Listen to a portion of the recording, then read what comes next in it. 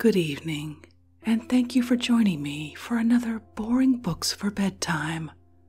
I hope tonight's selection provides all the boredom your busy brain needs to quiet down and let you get some sleep. So find a comfortable spot, adjust your volume, take a nice deep breath in, let it out slowly, and off we go. Before we begin, I'd like to share a resource that many of us, including me, may find a great help, especially now when things are a little weird. BetterHelp.com provides secure online counseling to help with all that mental and emotional stuff that's mucking up our lives, anxiety, stress, and everything else keeping us awake. BetterHelp matches you with one of more than 4,000 licensed professional therapists.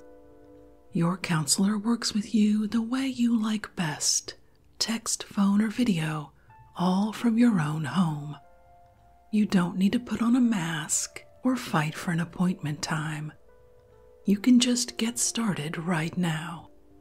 If you'd like to join more than 500,000 people taking charge of their mental health, visit trybetterhelp.com/boringbooks and get 10% off your first month.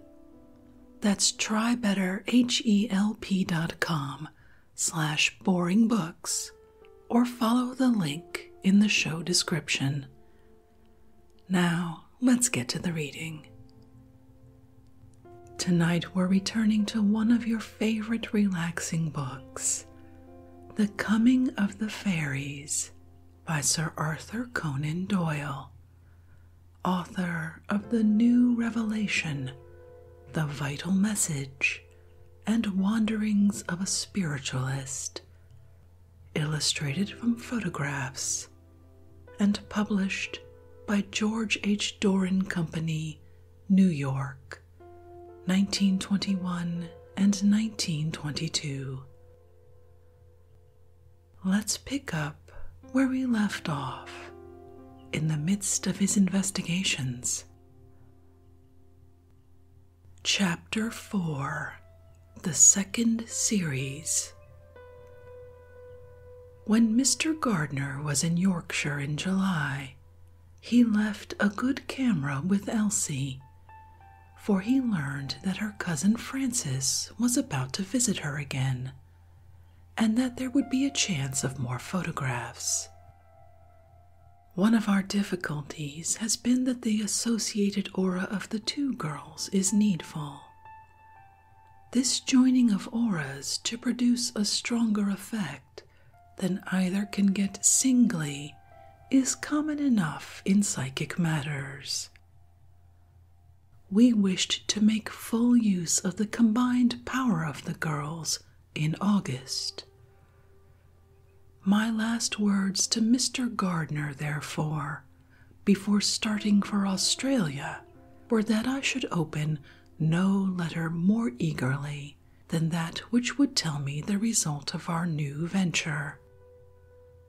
In my heart, I hardly expected success, for 3 years had passed, and I was well aware that the processes of puberty are often fatal to psychic power. I was surprised, therefore, as well as delighted, when I had his letter at Melbourne, informing me of complete success and enclosing 3 more wonderful prints, all taken in the fairy glen. Any doubts which had remained in my mind as to honesty were completely overcome, for it was clear that these pictures, especially the one of the fairies in the bush, were altogether beyond the possibility of fake. Even now, however, having a wide experience of transference of pictures in psychic photography and the effect of thought upon ectoplasmic images, I feel that there is a possible alternative explanation in this direction, and I have never quite lost sight of the fact that it is a curious coincidence that so unique an event should have happened in a family some members of which were already inclined to occult study, and might be imagined to have formed thought pictures of occult appearances.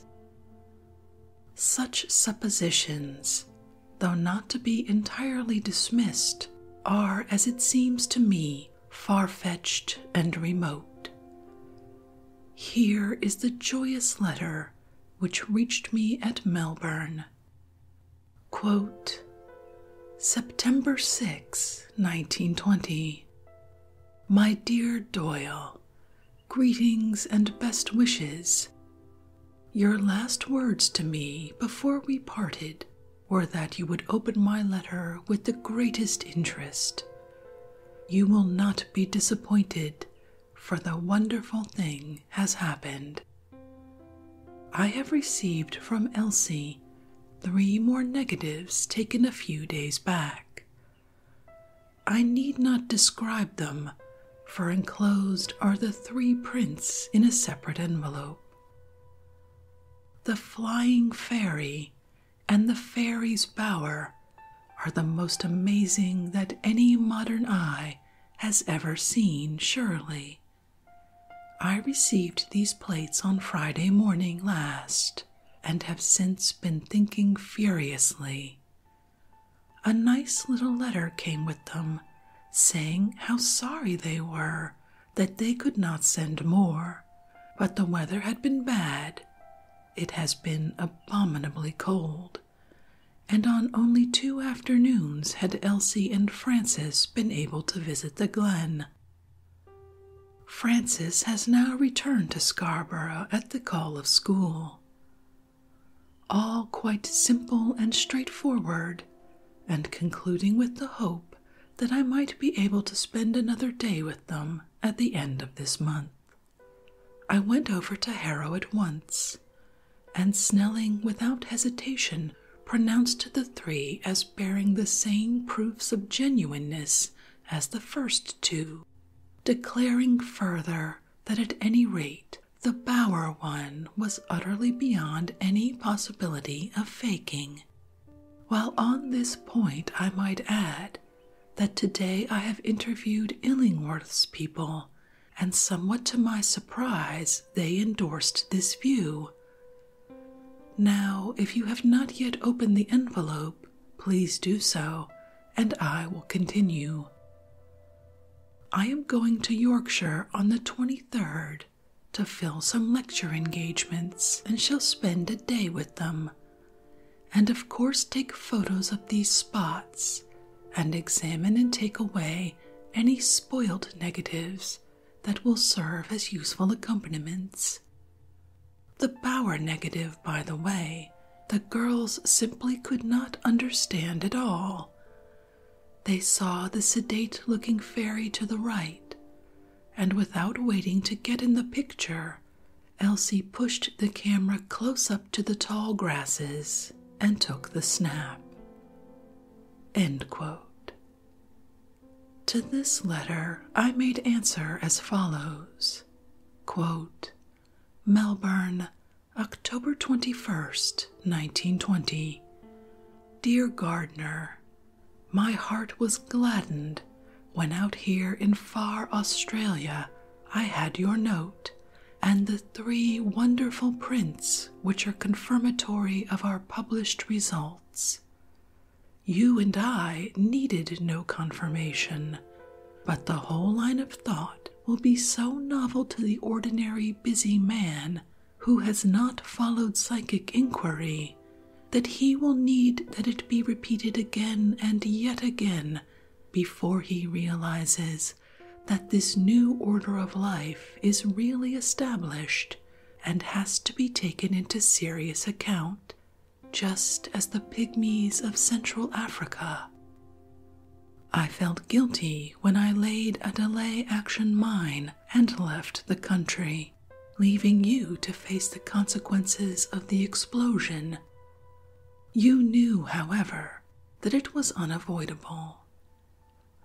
I rejoice now that you should have this complete shield against those attacks which will very likely take the form of a clamor for further pictures, unaware that such pictures actually exist. The matter does not bear directly upon the more vital question of our own fate and that of those we have lost, which has brought me out here. But anything which extends man's mental horizon and proves to him that matter as we have known it is not really the limit of our universe must have a good effect in breaking down materialism and leading human thought to a broader and more spiritual level.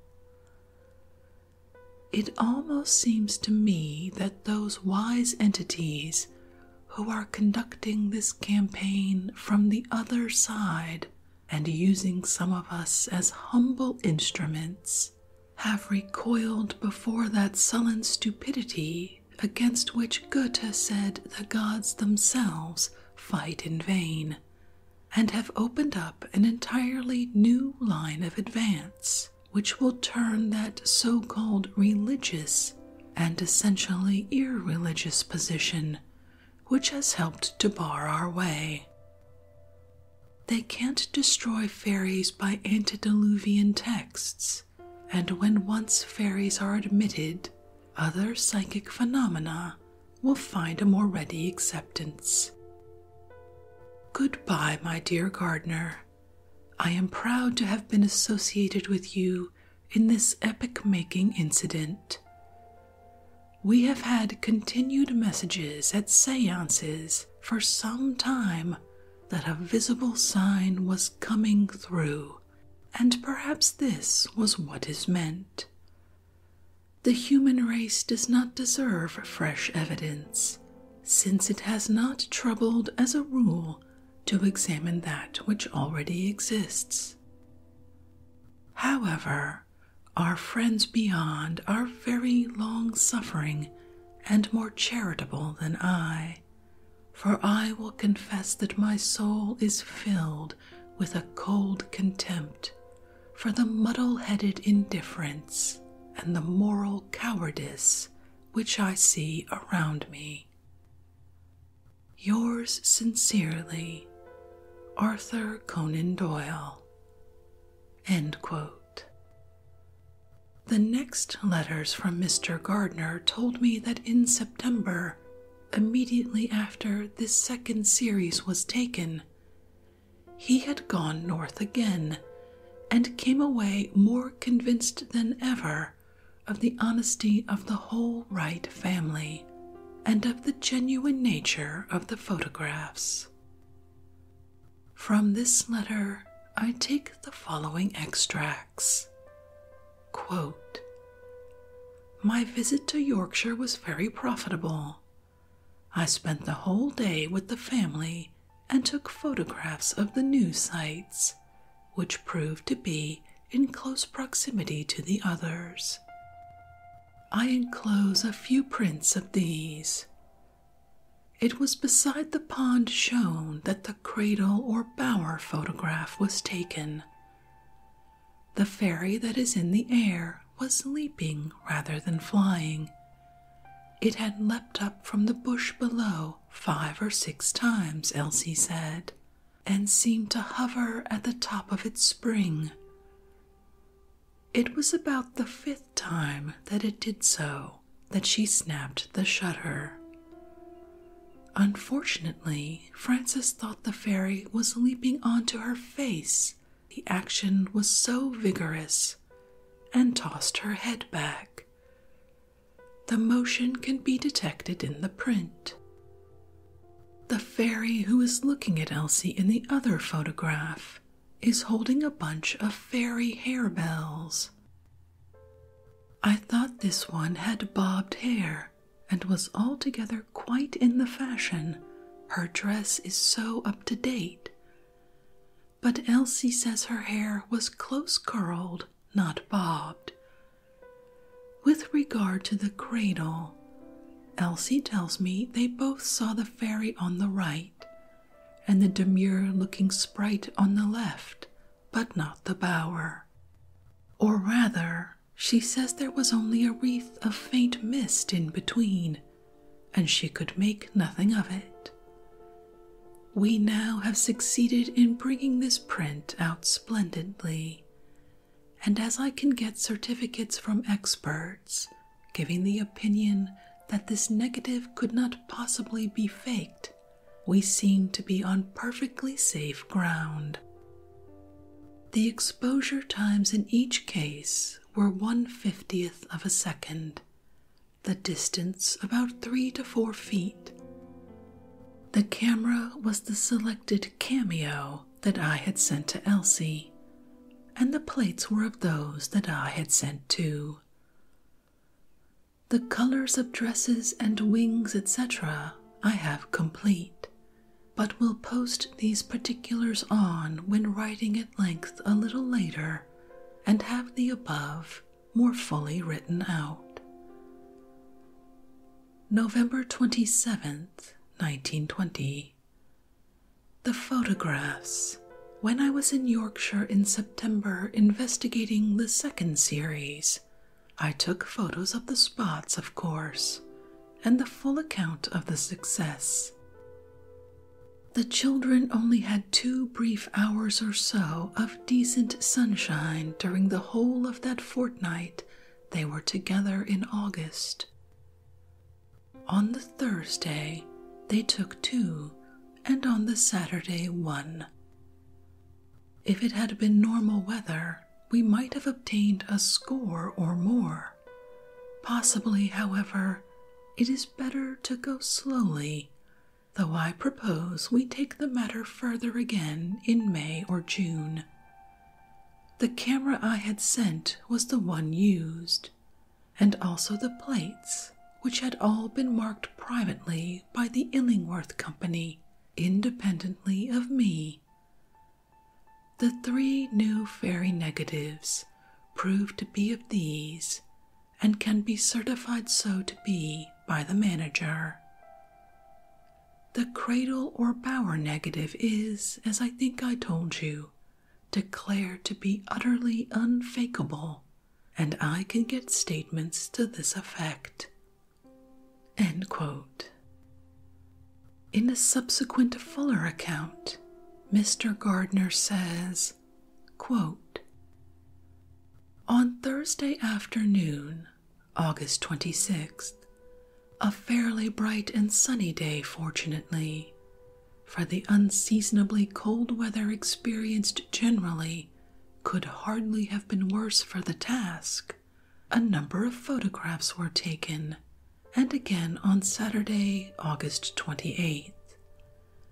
The 3 reproduced here are the most striking and amazing of the number.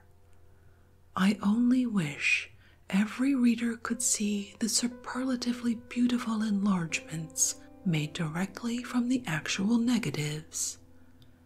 The exquisite grace of the flying fairy baffles description. All fairies, indeed, seem to be super Pavlovas in miniature. The next, of the fairy offering a flower, an etheric harebell, to Iris, is a model of gentle and dignified pose. But it is to the third that I would draw special and detailed attention. Never before or otherwhere, surely, has a fairy's bower been photographed. The central ethereal cocoon shape, something between a cocoon and an open chrysalis in appearance, lightly suspended amid the grasses, is the bower or cradle. Seated on the upper left-hand edge, with wing well displayed, is an undraped fairy, apparently considering whether it is time to get up. An earlier riser of a more mature age is seen on the right, possessing abundant hair and wonderful wings. her slightly denser body can be glimpsed within her fairy dress. Just beyond, still on the right, is the clear-cut head of a mischievous but smiling elf wearing a close-fitting cap. On the extreme left is a demure-looking sprite with a pair of very diaphanous wings, while just above, rather badly out of focus however, is another with wings still widely extended and with outspread arms, apparently just alighting on the grass tops.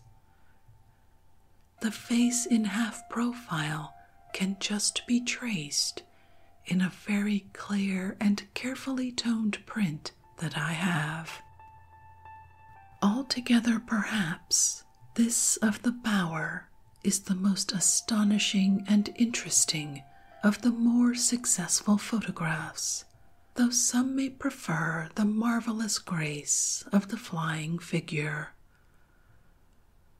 The comparative lack of definition in this photograph is probably accounted for by the absence of the much denser human element. To introduce us in this way directly to a charming bower of the fairies was quite an unexpected result on the part of the girls, by the way.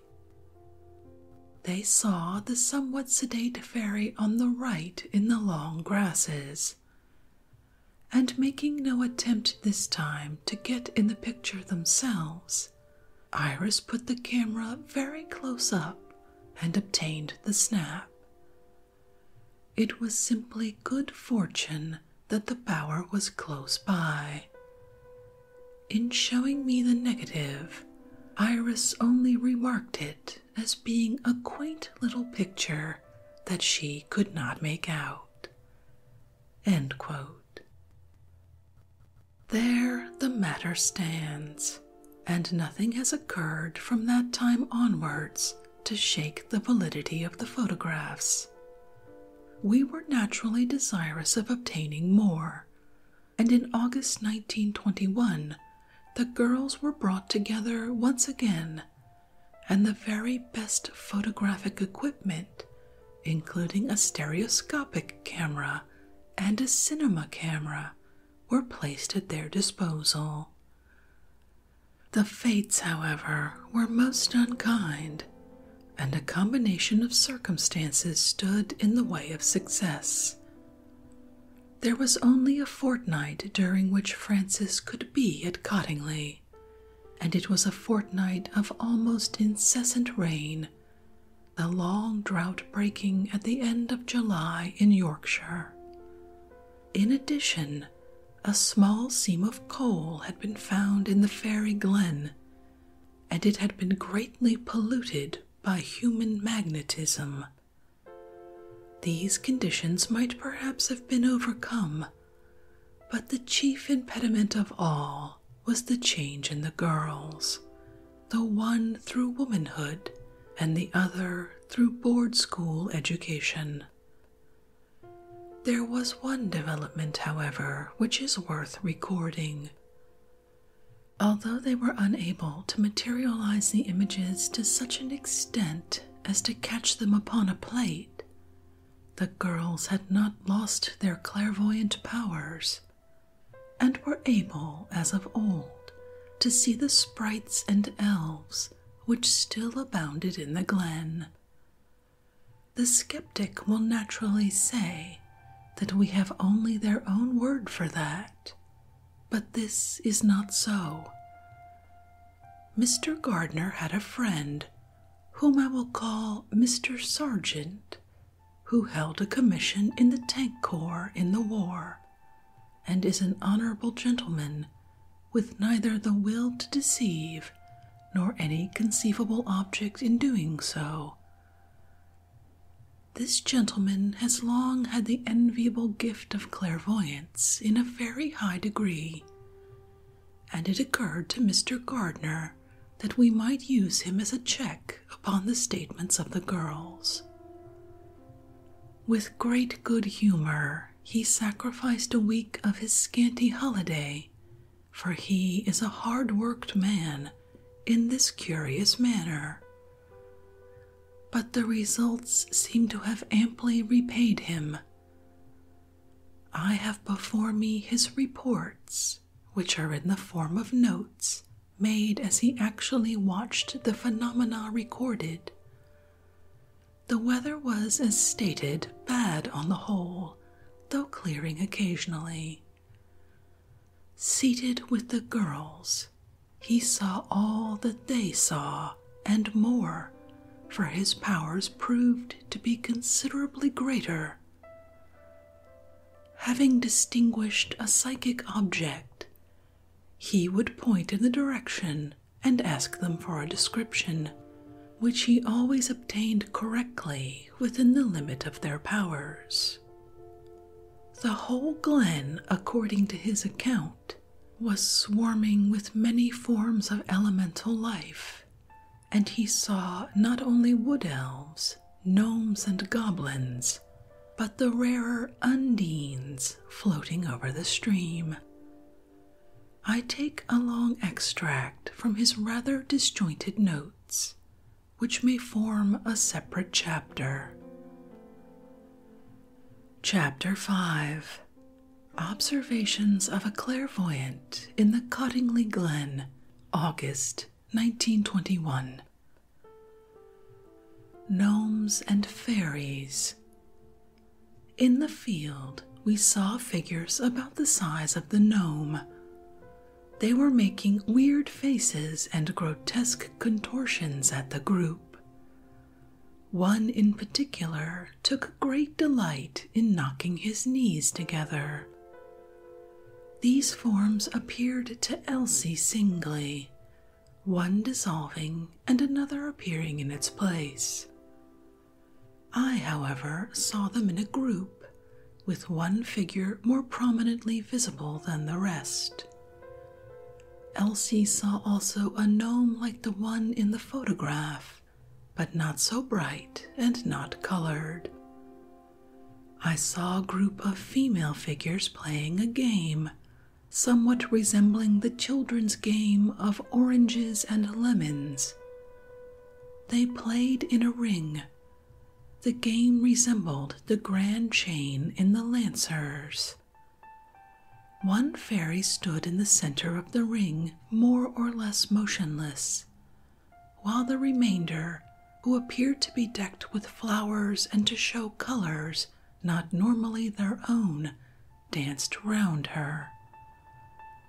Some joined hands and made an archway for the others, who moved in and out as in a maze.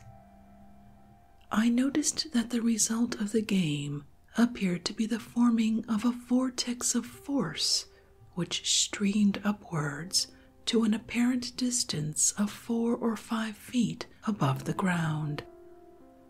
I also noticed that in those parts of the field where the grass was thicker and darker, there appeared to be a correspondingly extra activity among the fairy creatures. Water nymph. In the beck itself, near the large rock, at a slight fall in the water, I saw a water sprite. It was an entirely nude female figure with long fair hair, which it appeared to be combing or passing through its fingers. I was not sure whether it had any feet or not. Its form was of a dazzling rosy whiteness, and its face very beautiful. The arms, which were long and graceful, were moved with a wave-like motion. It sometimes appeared to be singing, though no sound was heard.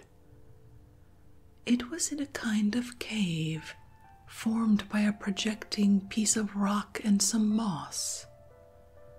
Apparently it had no wings, and it moved with a sinuous, almost snake-like motion in a semi-horizontal position. Its atmosphere and feeling was quite different from that of the fairies. It showed no consciousness of my presence, and though I waited with the camera in the hope of taking it, it did not detach itself from the surroundings in which it was in some way merged. Wood elves. Under the old beeches in the wood, Cottingley, August 12th, 1921. Two tiny wood elves came racing over the ground past us as we sat on a fallen tree trunk. Seeing us, they pulled up short about 5 feet away and stood regarding us with considerable amusement but no fear. They appeared as if completely covered in a tight-fitting one-piece skin, which shone slightly as if wet.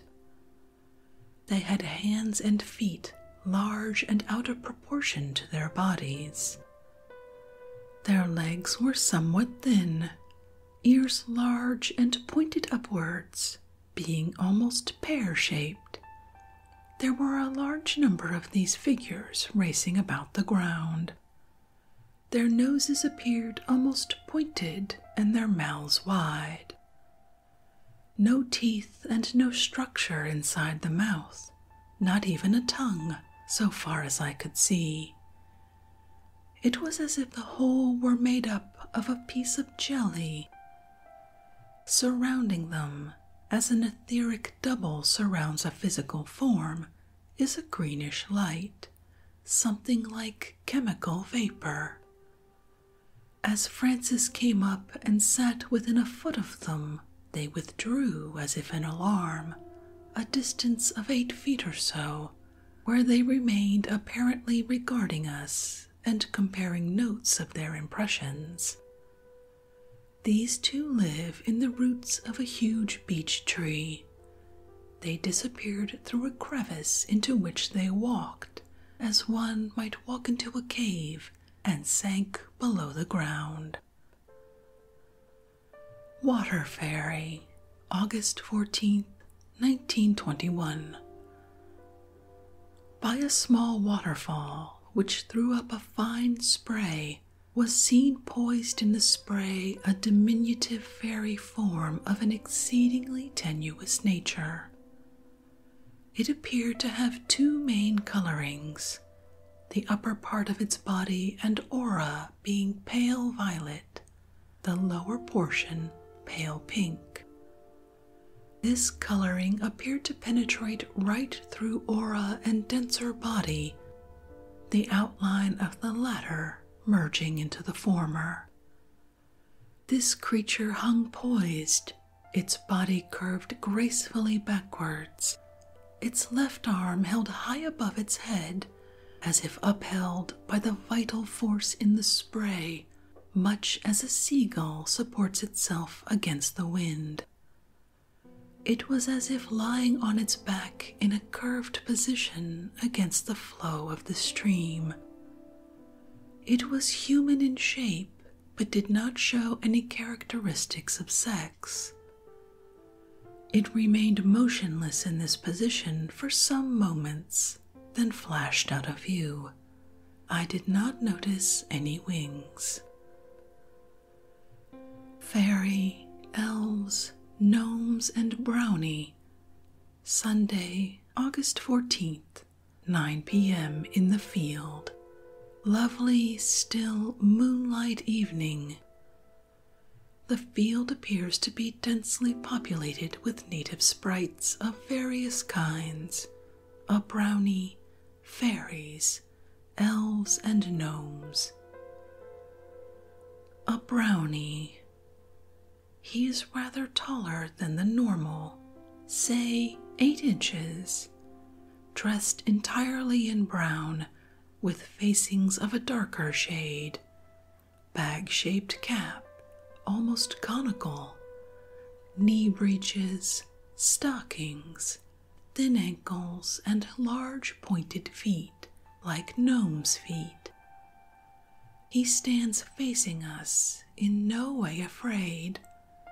perfectly friendly and much interested. He gazes wide-eyed upon us with a curious expression as of dawning intellect. It is as if he were reaching after something just beyond his mental grasp.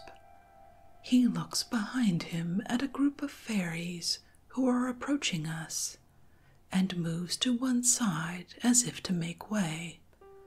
His mental attitude is semi-dreamlike, as of a child who would say, "I can stand and watch this all day without being tired." He clearly sees much of our auras and is strongly affected by our emanations. Fairies. Francis sees tiny fairies dancing in a circle, the figures gradually expanding in size till they reached 18 inches, the ring widening in proportion. Elsie sees a vertical circle of dancing fairies flying slowly round. As each one touched the grass, he appeared to perform a few quick steps, and then continued his slow motion round the circle. The fairies who are dancing have long skirts, through which their limbs can be seen. Viewed astrally, the circle is bathed in golden yellow light, with the outer edges of many hues, violet predominating. The movement of the fairies is reminiscent of that of the great wheel at Earl's Court. The fairies float very slowly, remaining motionless as far as bodies and limbs are concerned, until they come round to the ground again. There is a tinkling music accompanying all of this. It appears to have more of the aspect of a ceremony than a game. Francis sees two fairy figures performing as if on the stage, one with wings, one without. Their bodies shine with the effect of rippling water in the sun. The fairy without wings has bent over backwards like a contortionist, till its head touches the ground, while the winged figure bends over it. Francis sees a small, punch-like figure with a kind of Welsh hat, doing a kind of dancing by striking its heel on the ground and at the same time raising his hat and bowing. Elsie sees a flower fairy, like a carnation in shape, the head appearing where the stalk touches the flower, and the green sepals forming a tunic from which the arms protrude, while the petals form a skirt, below which are rather thin legs. It is tripping across the grass. Its coloring is pink like a carnation, in a pale, suffused sort of way. Written by the light of the moon, I see couples a foot high, female and male, dancing in a slow, waltz-like motion in the middle of the field. They appear even to reverse. They are clothed in etheric matter and rather ghost-like in appearance. Their bodies are outlined with gray light and show little detail. Elsie sees a small imp reminiscent of a monkey, revolving slowly round a stalk to the top of which he was clinging. He has an impish face and is looking our way as if performing for our benefit. The brownie appears during all this to have taken upon himself the duties of a showman. I see what may be described as a fairy fountain about 20 feet ahead.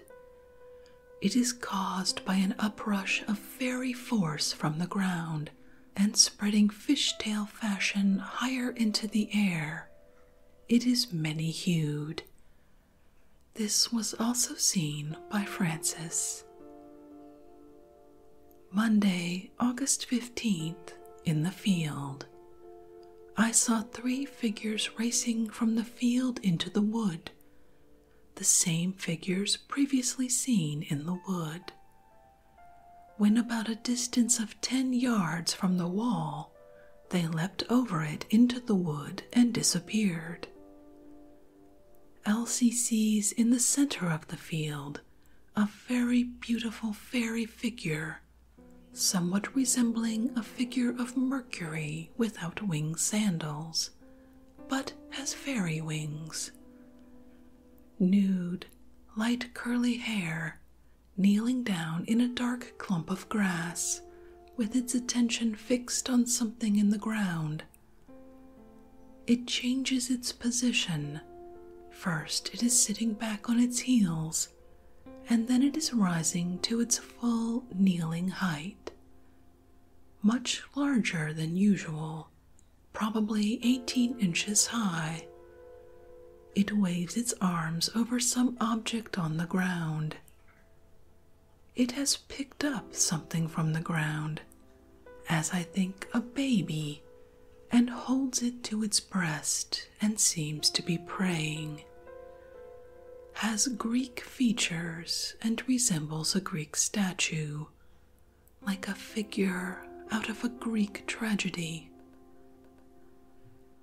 Tuesday, August 16th, 10 p.m. in the field, by the light of a small photographic lamp. Fairies. Elsie sees a circle of fairies tripping round, hands joined, facing outwards. A figure appears in the center of the ring. At the same time, the fairies faced inwards. Goblins. A group of goblins came running towards us from the wood to within 15 feet of us. They differ somewhat from the wood elves, having more the look of gnomes, though they are smaller, being about the size of small brownies. Fairy. Elsie sees a beautiful fairy quite near. It is nude with golden hair and is kneeling in the grass, looking this way with hands on knees, smiling at us.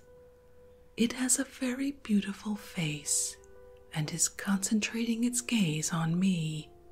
This figure came within 5 feet of us, and after being described, faded away. Elf. Elsie sees a kind of elf who seems to be going so fast that it blows his hair back. One can sense the wind round him, yet he is stationary, though he looks to be busily hurrying along. Goblins. Elsie sees a flight of little mannequins, imp-like in appearance, descending slantwise onto the grass. They form into 2 lines which cross each other as they come down. One line is coming vertically down, feet touching head. The other comes across them shoulder to shoulder. On reaching the ground, they all run off in different directions, all serious, as if intent upon some business. The elves from the wood appear to be chiefly engaged in racing across the field, though no other purpose appears to be served by their speed or presence. Few of them pass near us without pulling up to stare. The elves seem to be the most curious of all the fairy creatures. Francis sees 3 and calls them goblins. Fairy.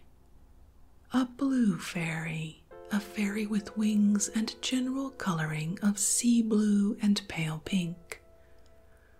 The wings are webbed and marked in varying colors, like those of a butterfly. the form is perfectly modeled and practically nude. A golden star shines in the hair. The fairy is a director, though not apparently with any band for the present. Fairy Band. There has suddenly arrived in the field a fairy director with a band of fairy people. Their arrival causes a bright radiance to shine in the field, visible to us 60 yards away. She is very autocratic and definite in her orders, holding unquestioned command. They spread themselves out into a gradually widening circle around her, and as they do so, a soft glow spreads out over the grass. They are actually vivifying and stimulating the growth in the field. This is a moving band which arrives in this field, swinging high over the tree tops, as if from a considerable distance. Inside a space of 2 minutes, the circle has spread to approximately 12 feet wide and is wonderfully radiant with light. Each member of the band is connected to the leader by a thin stream of light. These streams are of different color, though chiefly yellow, deepening to orange. They meet in the center, merging in her aura, and there is a constant flow backwards and forwards among them. The form produced by this is somewhat like an inverted fruit dish, with the central fairy as the stem, and the lines of light which flow in a graceful even curve forming the sides of the bowl. This party is in intense activity, as if it had much to do and little time in which to do it. The director is vivified and instructed from within herself, and appears to have her consciousness seated upon a more subtle plane than that upon which she is working. Fairy. Elsie sees a tall and stately fairy come across the field to a clump of harebells. It is carrying in its arms something which may be a baby fairy wrapped in gauzy substance.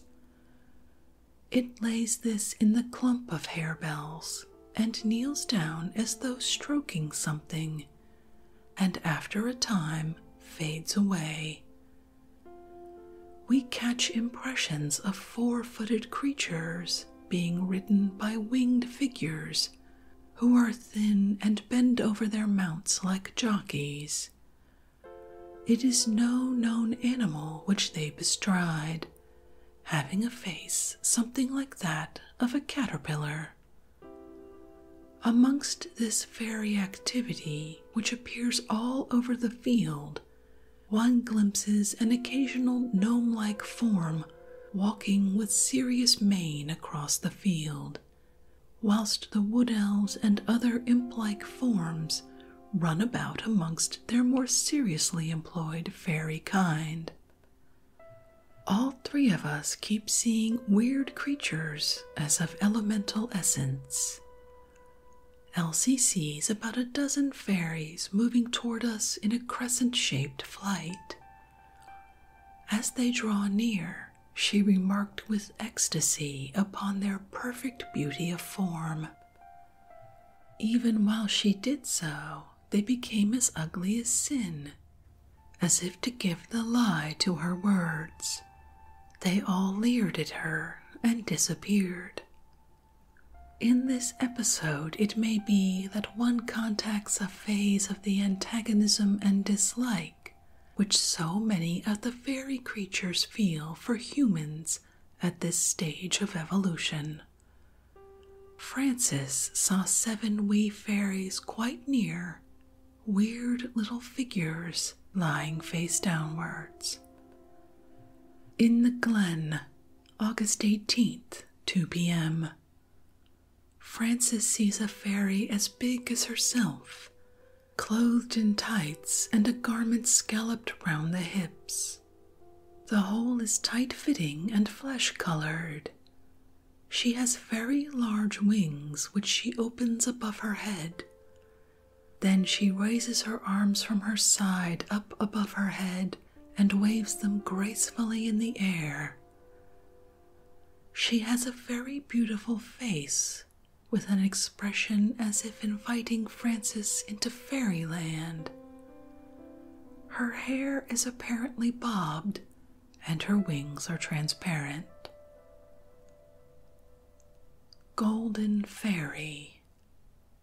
One specially beautiful one has a body clothed in iridescent, shimmering golden light. She has tall wings, each of which is almost divided into upper and lower portions. The lower portion, which is smaller than the upper, appears to be elongated to a point like the wings of certain butterflies. She, too, is moving her arms and fluttering her wings. I can only describe her as a golden wonder. She smiles and clearly sees us. She places her finger on her lips. She remains watching us with smiling countenance in amongst the leaves and branches of the willow. She is not objectively visible on the physical plane.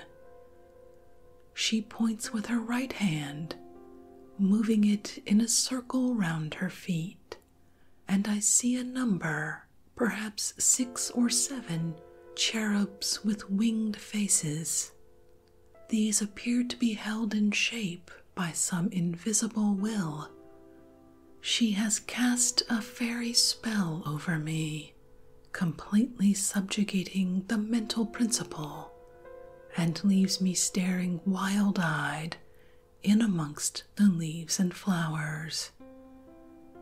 An elf-like creature runs up the slanting branch of the willow from the ground where the fairy stands. He is not a very pleasant visitor. I should describe him as distinctly low class. And with that, I think we'll end this evening's reading from The Coming of the Fairies by Sir Arthur Conan Doyle. This book continues to be an absolutely fascinating investigation not only of fairies, but of the way we come to conclusions. I hope you continue to enjoy it as much as I do. If you'd like to read this work for yourself and see the photographs of the fairies described, as always, you'll find a link to a free ebook version from Project Gutenberg in the show description.